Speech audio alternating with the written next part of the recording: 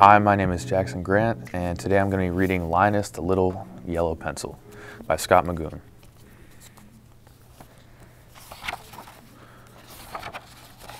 The family art show was coming up, and the only art with the most heart would win the grand prize. This is Linus, the Little Yellow Pencil. It was his first time entering the contest. And this is Ernie, Linus's eraser. He was pretty hard on Linus. We are not going to win with this drawing, he thought. What if everyone laughs at us when they see these dreadful drawings? That thought made his face turn redder with embarrassment. Then embarrassment turned to anger. You called that a straight line? It's too curvy. Rub-a-dub-rub, went Ernie, and Linus's line was gone. Linus drew more, but Ernie flipped. You can't even make a stick figure? Oh, I don't know, said Linus. I like this one. No, trust me, said Ernie. So Linus tried again, and again, but it was no use. Ernie didn't like a single mark Linus made. Rub-a-dub-rub, went Ernie, and Linus's lines were gone. Soon, all of Linus's drawings were gone. How could they enter the contest now? Linus watched from the sidelines as his family prepared for the show. He saw Brush paint her art proudly, freely, and happily.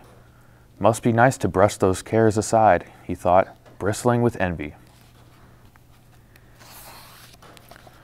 Pen produced wonderful and surprising things for the show. Crayons created colorfully. But because Ernie doubted him, Linus began to doubt himself too, and that felt worse than anything. We should skip the show, Ernie said. The thought broke their heart in two. Maybe Ernie's right. I'm not an artist, Linus sighed. I should stop drawing. Maybe Linus is right after all, Ernie sighed. What if I'm ruining everything? Frustrated, Linus and Ernie were drawn to the very edge. But at that edge, Linus saw a cave. Feeling dull, he went inside and saw something in the darkness there. Who are you? Linus asked the thing in the darkness. I am Smudge, the thing said. You look a bit worn down. What troubles you? I'm no artist. I'm going to quit drawing, Linus said. I was once part of many pencils before you, Smudge began. You might say you are of my lineage. But look at me now. I am truly unable to draw. Instead, I wait here in the darkness. But you? There is still time. You must go on. But Ernie, he's my eraser, and he really rubs me the wrong way. Let the eraser erase. It is no matter, Smudge said.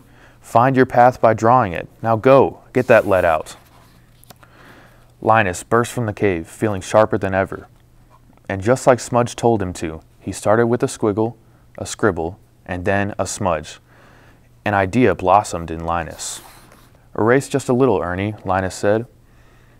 Hey, something new, said Linus. I like it. Me too, said Ernie. Rub-a-dub-rub.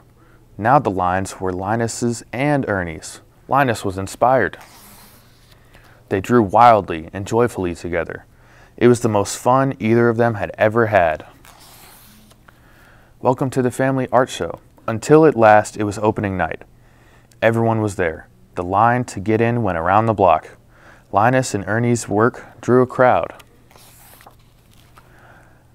Their art had the most heart. Linus and Ernie lined happily ever after. The blend.